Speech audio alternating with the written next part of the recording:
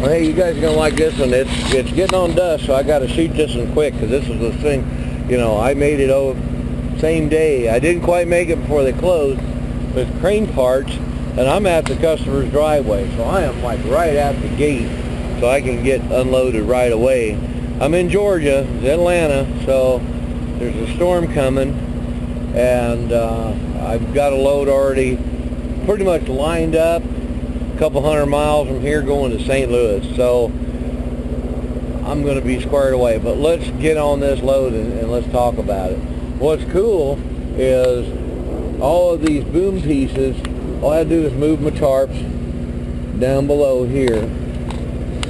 Everything had to have rubber on it, you know, where we're having really serious contact with the straps. So the first set, and I threw belly straps. I got 3 on the bottom, you know, so you see this is just that rubber crap that they give you. They have it right there in a whole big basket, wire basket. So I just kind of pitched them through, and you know, so it would kind of hold on to it. And then they dropped this other one on there. Now these are oak beams. These suckers are flipping heavy, I'm telling you. This big one over here, there was a guy pushing on the other side, and he couldn't even hardly move it. That shows you how heavy it was. So I wouldn't worry about the wood moving really that much, as long as, you know, everything. And by the way, thank you for checking on me on my hand. It don't look too bad. I mean, the scars are going to be there for a while. That fingernail's going to fall off, but there it is right there. Raw honey's all I used on it, and the bandages were paper towel and flipping duct tape. You know, do what you got to do. First aid kit really wasn't going to help me much, and I didn't use any antibacterials. Raw honey, bacteria can't grow in that, so that's what they use to protect the hive, and that's why I put that on there. And it dried like a cover, and I never had a problem. Not one. Never leaked. It never got affected. There wasn't any seepage. It was great. Thank you all for asking. I appreciate it. And yeah, because it can be a pain in the ass. I got a load home, drove all the way home from Lexington, Kentucky, you know, basically. Same stuff, and ended up, I think, in flipping, what the hell, Oregon or some kind of crap. No, I finaled like Yakima area or something. That wasn't too bad. And I picked up my oil shit on the way home in Moses Lake. I couldn't even remember. It's just one after another. I've been trying to hustle and, you know, make a dollar like everybody else. But anyhow, these guys, you know, it was about 380 miles. It wasn't too bad. Even with that stuff up there like that, nothing moved.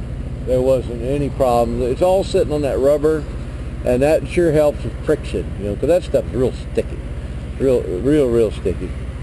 Now, with these guys being like this, they just put some little bit of dunnage in there to kind of get the height right and everything. But I did put a strap over it. I mean, these suckers, they're heavy, and they ain't going to come undone.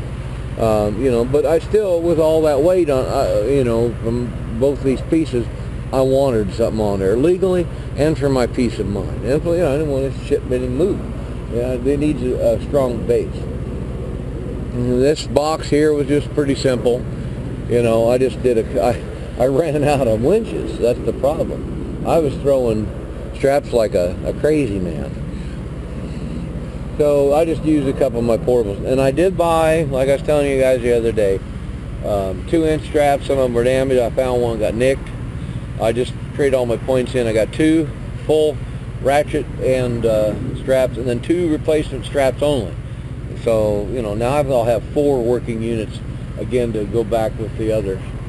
So these beams, you know, they had them all across, and they did rubber everywhere, and it was all loaded by, you know, kind of a portable crane setup. You know, they had a little bit like a smaller crane boom that they on 4 rubber tires. It wasn't on a big old track or anything. So so we did pretty good on that.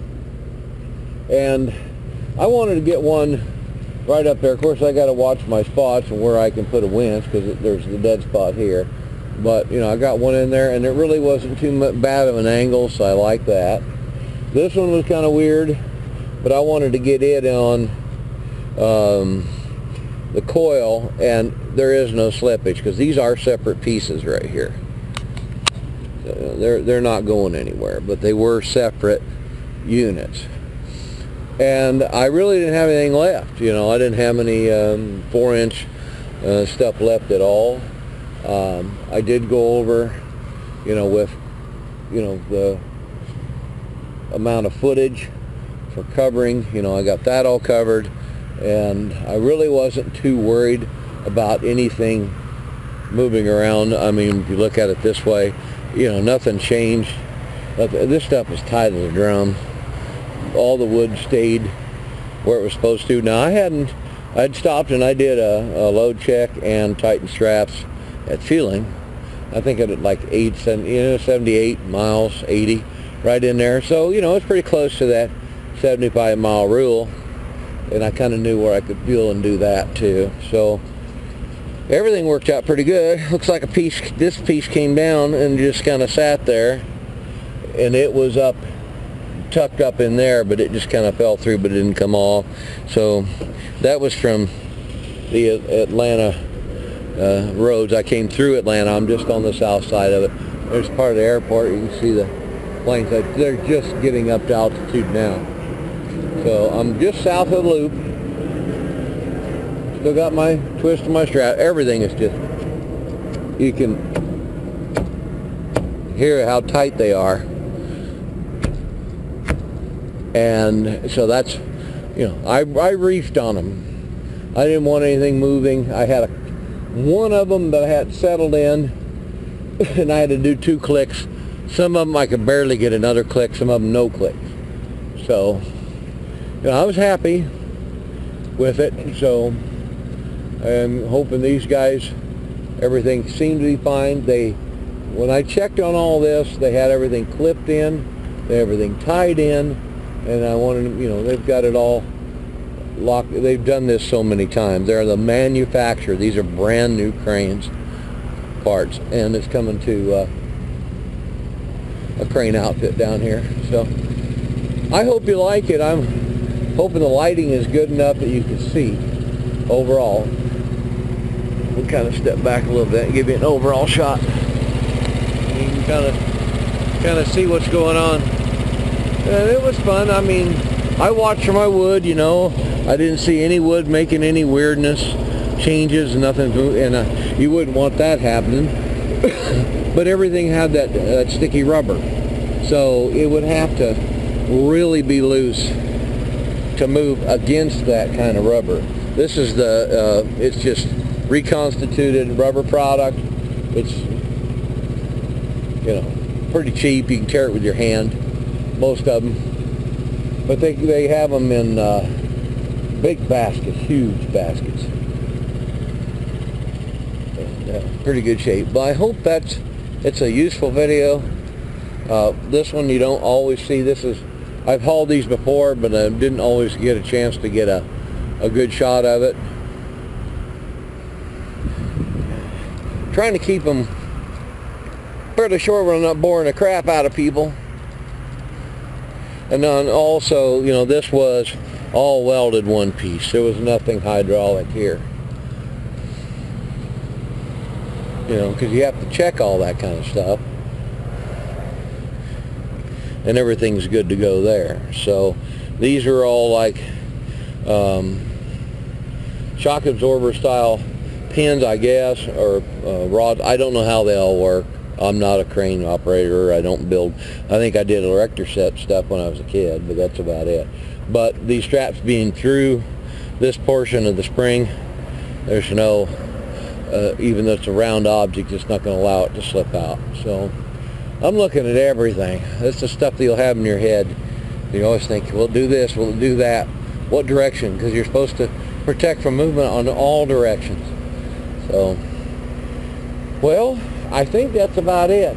I'm going to go relax, kill some mofos in one of my games, and kind of just kick back and relax and rest and see these guys first thing in the morning. And then I got to get my load the hell out of here for the coming Hurricane Matthew, and I guess it's going to be nasty, but you know, this wasn't too bad. It was, you know, a lot of this stuff doesn't pay super great anymore, but it feels frickin' cheap, and I'm doing fine with it. I'm not getting rich, but if I can pay my bills, that's fine. That's about all a person can do anymore. Well, guys and gals, we'll see you on the road, and you have a good one.